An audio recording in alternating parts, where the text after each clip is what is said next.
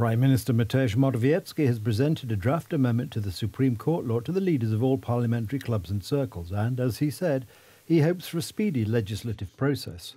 I appeal to representatives of the opposition parties as well to pass as soon as possible the compromise reached with the European Commission in the form of a law. Yesterday, EU commissioners approved the assumptions of the amendments to the law on the Supreme Court.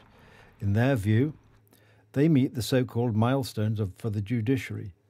EU Affairs Minister Szymon Szynkowski-Welsonk stresses that in negotiations with Brussels, Warsaw is setting limits that the Commission cannot cross.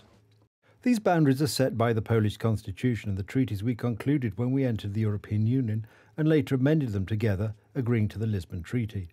These borders constitute Polish sovereignty and are impassable. The opposition has tentatively declared its support for the bill, but does not accept the fast tracking of the bill. The law is, to put it mildly, imperfect, and we all know. If at least some sense has returned to the heads of those in power, then it is worth supporting this law on these obvious points. We are anxious to get them through the procedure as quickly as possible so that we can proceed to the next stage, which is the filing of the KPO application. Turns everything upside down. It brings the judges back to work. Well, at this point, what were the last 7 years of reform for?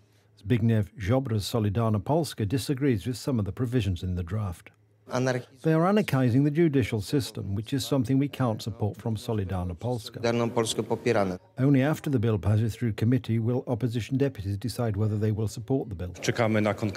We are waiting for specifics, for facts. More than once, PiS said it was all settled, but for over 20 months we do not have funds from the National Reconstruction Plan. Both President Andrzej Duda and the Prime Minister are aiming to end this dispute to improve the judiciary and unblock these funds.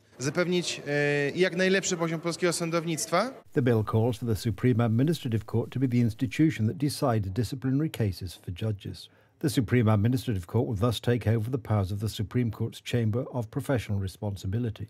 The Second Amendment clarifies the application of the so-called judge independence test as demanded by the European Commission. We have to wait until this law enters into force and until Brussels finally says yes to our request for payment and this money comes to Poland. The Polish opposition has no choice but to support this bill, says journalist Jacek Prozynowski. It cannot in principle speak against these solutions if they are negotiated by the Polish government and the European Commission. If they are accepted by the European Commission, it would look strange, inconsistent, if the opposition now wanted to block these very solutions. As Law and Justice spokesman Rafał Bochenek announced today, the first reading of the amendment to the Supreme Court law will take place tomorrow, and the second and third readings of the bill are expected next Tuesday.